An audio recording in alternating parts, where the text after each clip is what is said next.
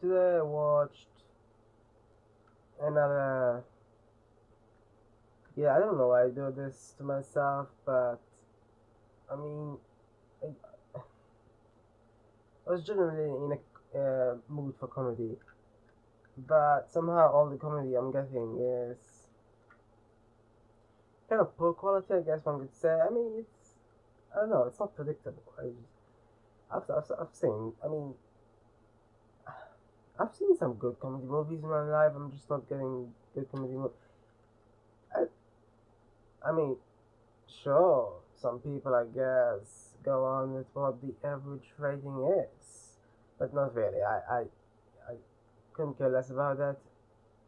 As it happens, though, in the past, I've certainly seen stuff that had, I've seen stuff that I thought was good that had a low average rating. As it happens, though, with this one, it does have a low average rating, and it is, on average, not too good. Insipid at best, I think one could say. There's only just some, I suppose one could say, original factor, but not really, ultimately. So yeah,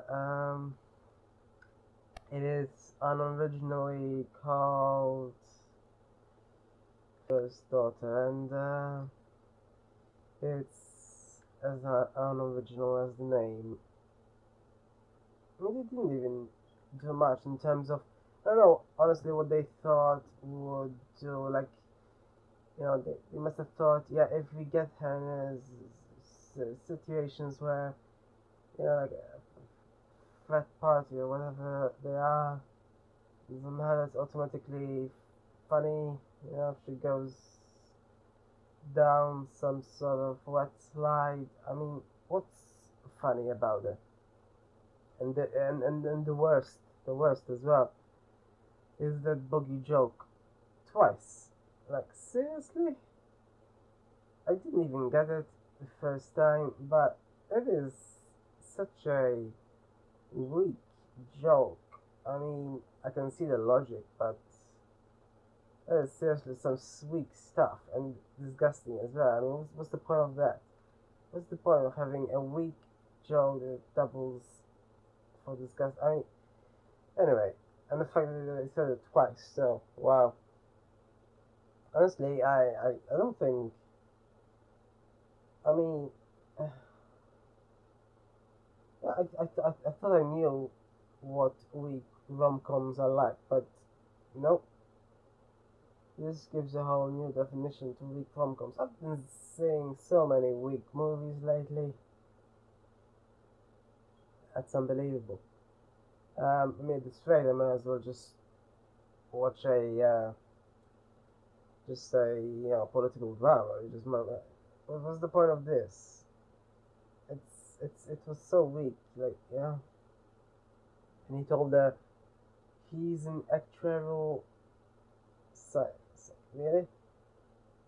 Um, and apparently, I don't know, just nothing that there was though was funny. Just I don't know if if whoever made this thought this was funny. Like, just lying to her about what he did, about just that's surely not inherently funny, is it? But neither is going down a slide or dancing on a table. What's funny about that? She just did it. That's it. That's not funny. And then there was an argument with her roommate. It's not inherently funny either, as far as I know.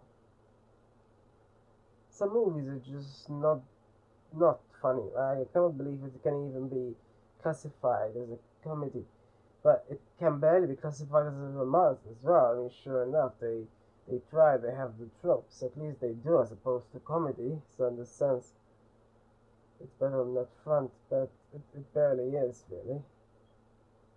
I mean, it's whatever really. It's a lot of cliches interwoven together. That's pretty much it. That's all it is about. And I feel like I'm wasting my time even commenting on it because it's really not much else, you know. It's just that's it. That's all it is.